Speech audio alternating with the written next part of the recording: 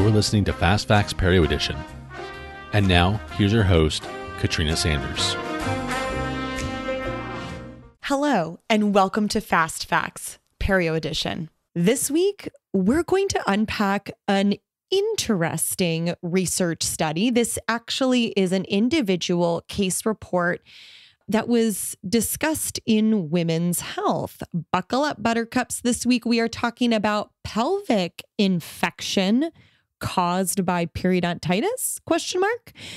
That's right. We are looking at a research study. This is kind of an interesting research study of a 48-year-old woman.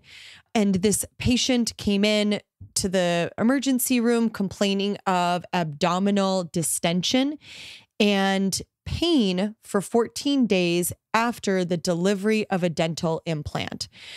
So patient comes into the hospital and a pelvic ultrasound was done and multiple inflammatory evaluations, laparoscopic surgeries were done, kind of taking a look at all of these complications.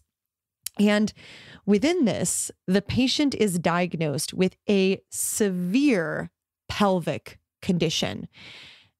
It is important to note that when the bacterial cultures of both the blood and vaginal secretions were evaluated, that there were extremely high levels of Porphyromonas gingivalis, Campylobacter rectus, Fusobacterium nucleatum, and Actinomyces.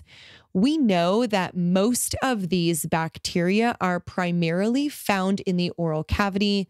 And of course, accordingly, the patient was in fact diagnosed with periodontitis previously.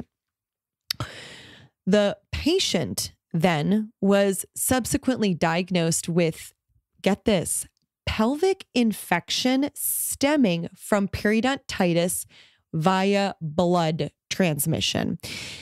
It is important to note, you're all thinking it, so I'm just going to say it out loud for all of you, that the patient did in fact report only a history of previous perio, then a history of dental implant placement 1 month prior, and the patient reports no history of oral sex.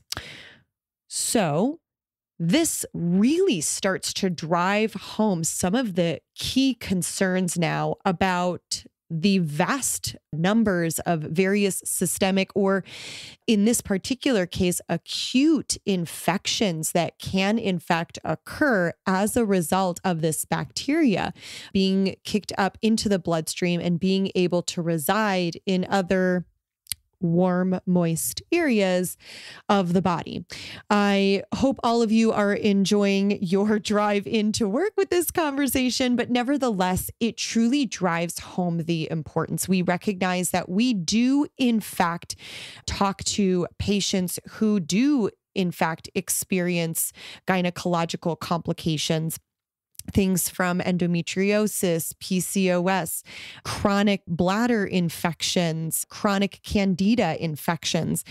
And now, with the knowledge that there is, at the moment, at least one case report of a patient who has experienced pelvic infection due to periodontitis via blood transmission, now it becomes even more important for us to carefully educate our patients on the concerns of not just oral colonization of bacteria, but also the systemic implications ranging far beyond aspiration pneumonias, gastrointestinal infections, far beyond cardiovascular issues, stillborn miscarriage, fetal deaths, etc. But more specifically, looking at what occurs when this bacteria is able to create such acute infections.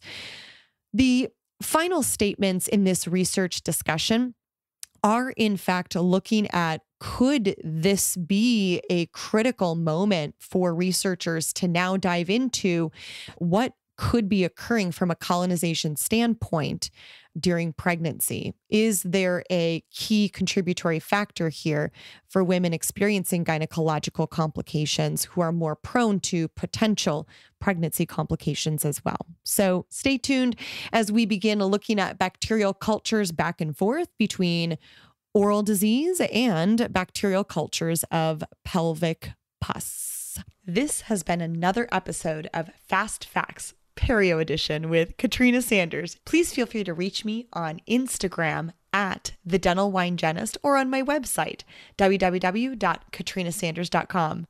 Cheers.